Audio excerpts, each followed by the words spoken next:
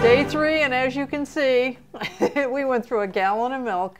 You know, trying to get the texture. We think maybe I kind of got it. We're pretty close, yeah, definitely. Good enough for the home barista anyway. So now Max is going to show me with water the techniques of actually pouring that milk into the espresso. Yeah, totally. And we're going to make a faux heart. Yeah, it's a ghost heart. A ghost heart, okay, good. So yeah, I always recommend practicing at home with some water, and even if you're a professional and learning barista, water is a really great way to kind of learn the size of the cup, where you're going to pour, and that sort of a thing. Yeah, and you don't waste all your milk. Yeah, right, milk and coffee. Yeah, so it's really great. And I always, before I pour anything, I always want to make sure I have a plan, because my grandpa used to say, you know, if you fail to plan, you plan to fail. So I always think about filling up the cup about halfway first, starting nice and high, and then dropping down really low once we get about 50 to 60% full. Then we're going to speed up how fast we're pouring. So we're going to start out low and slow, and then we're going to go down. And the speed gets the foam out of it? Yes. So the slower you pour, the more liquid milk you get out. Yep. And the faster you pour, the more foam wants to come out. Comes with the it. Foam. Yep. Gotcha. And so that's going to help the foam pop out. Yep. And it's going to feel a little bit unnatural how fast you have to pour.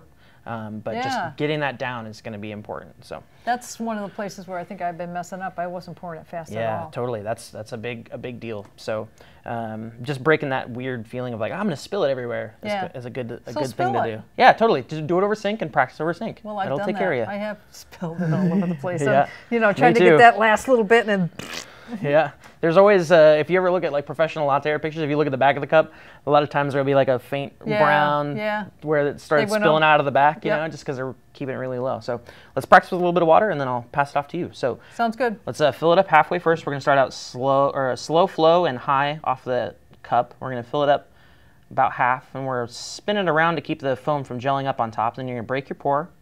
Drop down in the center of the cup and pour fast, and then lift up and draw through. That was fast. Oh yeah, there goes the brown. There goes. Yeah. These not neutral cups are known for that little. Are they? Handle spill that sometimes happens when you get a really? little overzealous. So. Okay. I'll pass that off to you, and you can go from there. All right. Excellent. Yeah, get a nice grip. Yeah, I gotta have the fingers right. A big deal. All right, perfect. Once you're halfway full, give it a little break. Come in right into the center of the cup. Pour faster. Yeah, perfect. And lift up and draw through. There you go. That would have been nice. That would look great. See a little ghost heart on there? Oh. Nice work. 10th try is a charm. Yeah, that's right. We were playing around with the water before just a little bit. I'm going to do it again. Yeah, definitely. Does that work for you? Oh, no, absolutely. Please do. Practice until you feel really, really comfortable. Oh. When I'm 80, maybe. No wisecracks out there. I heard you say she looks 80 already. I heard that.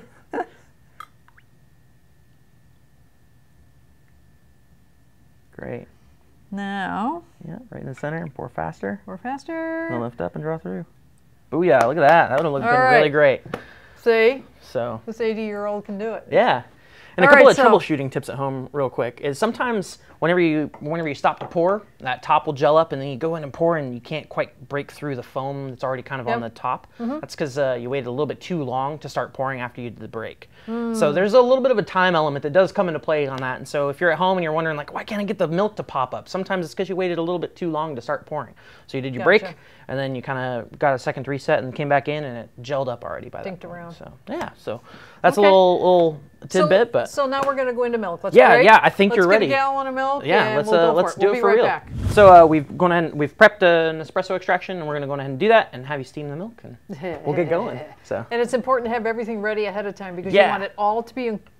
You want your brewing and your steaming, if possible, to happen at the same time. Not all machines you can do that on. Yeah. But if you can, do it. If not, I do my milk first, and, and then I do the shot. And I for latte art, I actually recommend doing the shot first and then the milk. Oh, okay. Just because it's easier for the art.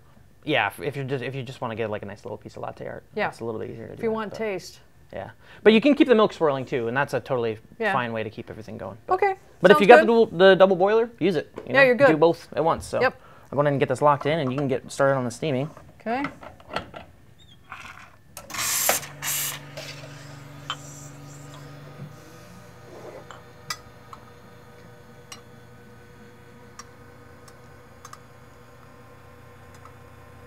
Ready? Yeah, go for it. I'll get that air added.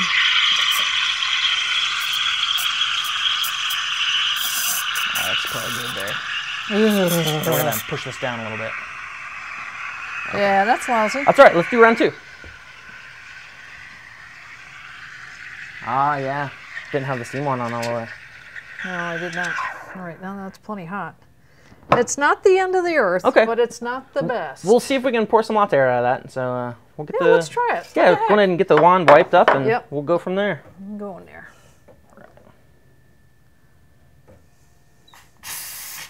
That's important to do that, folks. Yeah, you don't want the milk to get sucked back up in your boiler. Oh, man, that's the end of your boiler if that happens. Oh, man, it's so bad. You are done. There's no way of cleaning that. You can only replace the boiler. Yeah. All right, so. Drum roll, please. Great. And break. Drop down low, pour fast, right in the center. All right, so and cut through. Great. Okay, that's a nice little basic heart there. Garlic. My typical garlic. That's okay. So actually, let's do a quick little diagnosis of this pour. Yeah. So this is a good way to kind of look and see where things could have gone a little bit differently. You can see the bubbles. Yeah, so obviously we could have had a little bit of, our texture could be a little bit better on this, but that's okay. There's still some elements of pouring that we can work on too. So this is kind of elongated because you were accidentally backing up a little bit with the tip of the spout as you were pouring. So if you can just stay in one spot and pour faster. And it'll go out? Yeah, and it'll wrap around because you only have so much foam on the top of this beverage. Yep. And so anytime that you add foam, it's going to disappear somewhere, and it's always right behind the stream of the milk. And so that's why it wraps around like that and gets that nice little top dimple there. Why don't we cut? Yeah. We'll do it again. See if I can't get it better. Yeah, of course. Second time around. Okay, we're ready to go. Take 2 on this. All right. Get it locked in and get some espresso going. Purge this. Okay, angle 15 degrees or so. Yeah. About like that. Yeah, it's looking good. Then like this, and another 15 degrees like that. Yeah, go for it. Get it all the way on at once. Great. And then lower it. Get that air.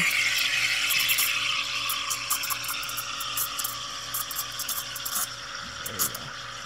That's plenty enough air there.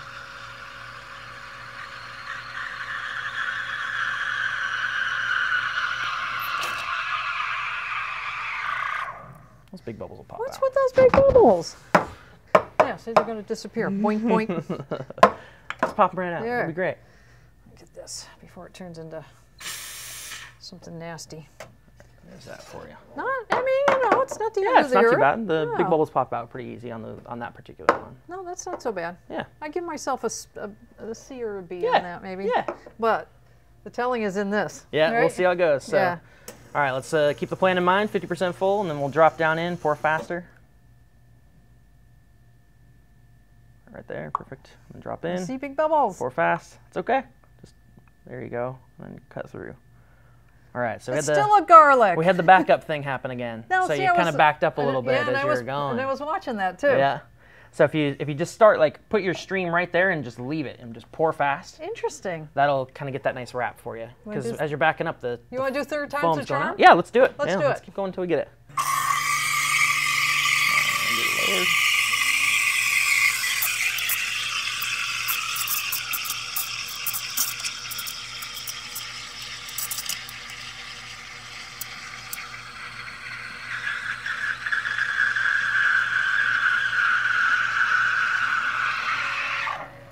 Get it lowered.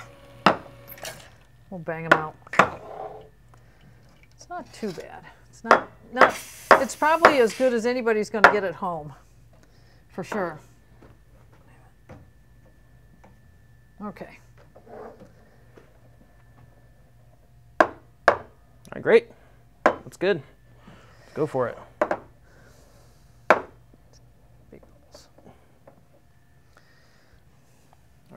And give it a nice swirl before you get started pouring the milk. Oh, the milk, yeah. Yeah. You want to keep that foam integrated as long as you can before you pour. Yep. Great. Good to go. All right. Number 3. Something about that charm thing. Yeah. Right? All right, then break. And stay right in the center of the cup. Perfect, a little faster. Okay, and then lift up and draw through. So less garlicky that time, right? Yeah, less garlicky, but... a little small. Yeah. Just because we didn't get it quite to pop up. Fast enough? Yeah, so if we could have poured a little faster and stayed just a little closer to the surface, it would have popped up a little bit more and kind of filled the cup up a little bit more. But yeah, you didn't back up as much this time. I so was really paying attention it left us with a little more nicely shaped heart this time. So yeah. Latte art's one of those things that's easy to pick up the basics, but it takes a little bit of time to master. Oh, cheers. Yeah. Cheers and gallons of milk. So much milk. All right, so excellent. Thanks for watching, folks. Sign up for our YouTube channel below. Then you'll be notified for day 4. We're at 1, 2, 3, 4, right? We are, yeah. Right? And what are we going to do day 4? Probably going to cover some Rosetta technique and just a little bit of rippling and some of those sorts of things. All right. Thanks, Max. Yeah, of course.